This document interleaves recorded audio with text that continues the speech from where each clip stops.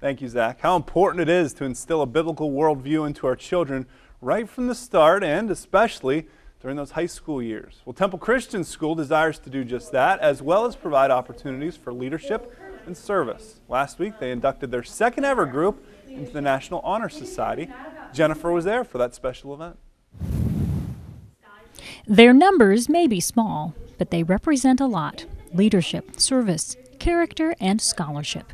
The Temple Christian Honor Society inducted 3 new members this year, marking just the second year of the chapter's existence at Temple Christian. I felt it was that important to honor our students and a training background. That's really the key here, is the training for our students. So this is our second year, and we have 6 students total right now.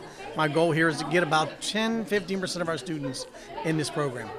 Junior Brock Bowman and sophomores Abigail Durst and Kirsten Kirkendall joined current members Bethany Powell, Kelsey Kirkendall, and Lydia Schenk. They're tomorrow's leaders, and that's the bottom line.